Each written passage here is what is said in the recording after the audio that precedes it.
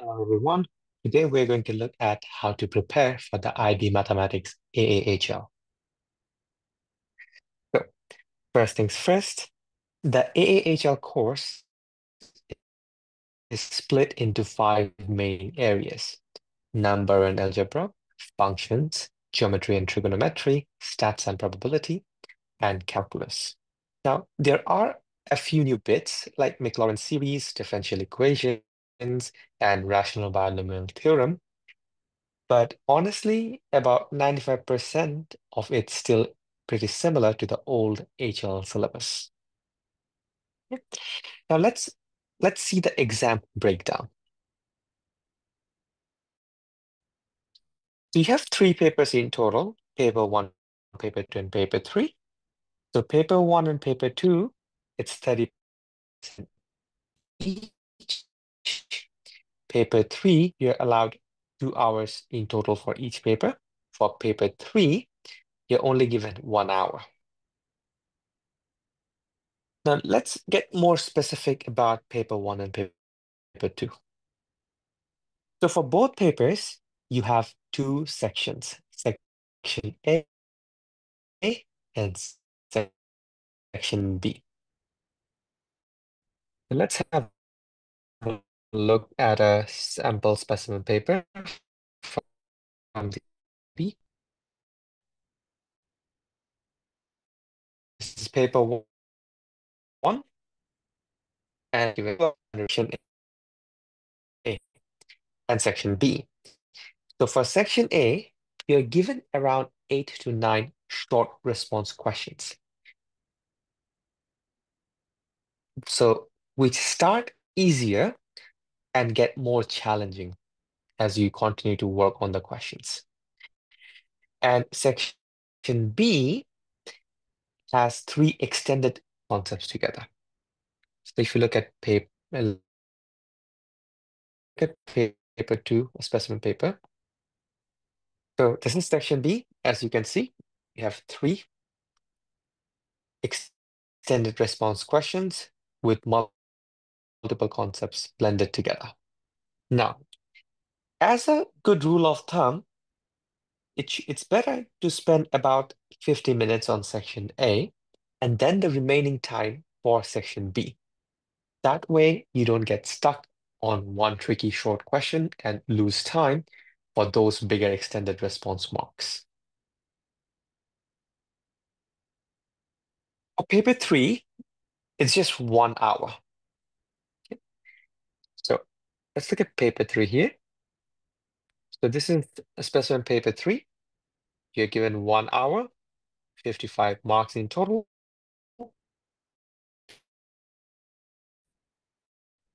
And as I mentioned, so 2 extended questions, really long questions. Okay.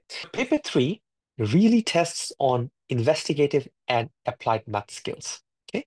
You'll often see multiple step problems that require you to connect different topics. So it practice. So let's look at the top 10 tips to help you succeed in Math AAHL. So tip number 1, solidify core concepts. Even though topics pop the content. So focus on nailing the fundamentals like functions, algebraic manipulation, calculus, because IB loves to combine them in one question. Okay. Tip number 2, start IB style questions early. Don't just rely on class exercises. IB questions can get really tricky, especially with multi-mark problems. Now at HKExcel, we have topic-wise question sets that mirror the IB style. So you can practice applying multiple concepts at once. But let's have a look at how the topic-wise question sets that we have. So here, this is topic 1, set 1, and this is topic 2, set 2.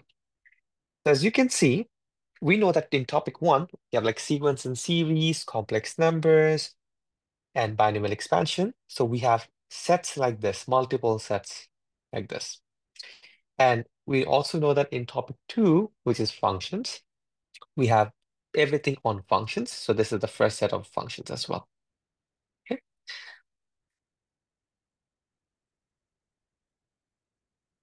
So, and tip number 3, practice at least 10 years of past papers. Yes, you heard me right. 10 years. Even though the syllabus changed slightly, the question format and style remain pretty consistent. So past paper practice is essential.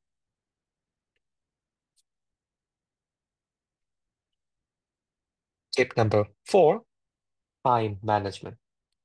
So paper 1 and paper 2, you have section A and section B. So aim for about 50 minutes on section A and then dive into section B. So if you get stuck, move on. Don't lose all your precious exam time on one single question. And remember, in paper 3,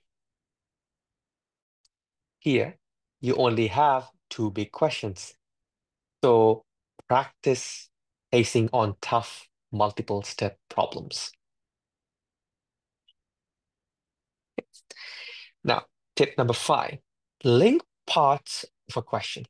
Now, usually in section B and also in paper 3, let's say part A often helps you solve part B.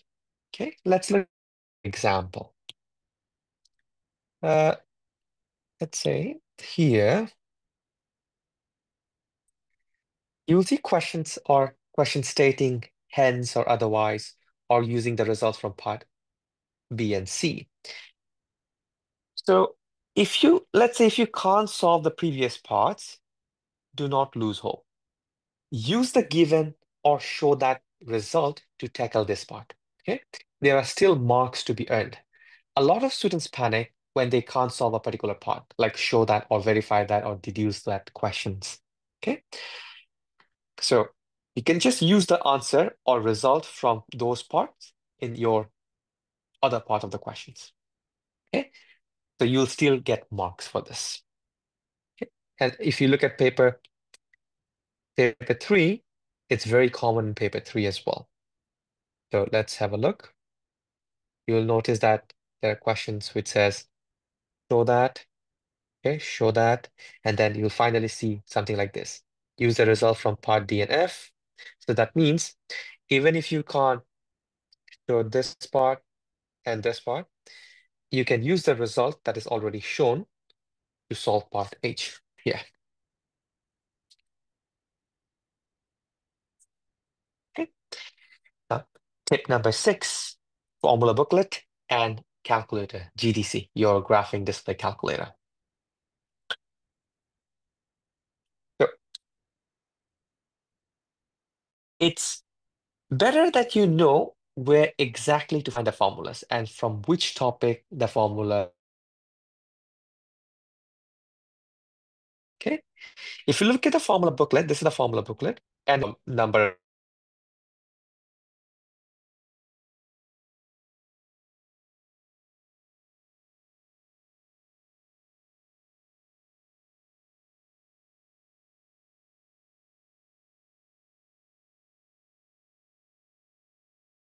Okay. So the formula booklet will give you the formulas that are essential. Okay. And as I mentioned, familiarize yourself with the graphing calculator. So explore all the features like graphing, derivatives, regression, and even matrix solver. It can seriously save your time in the exam, or especially for paper 2 and paper 3.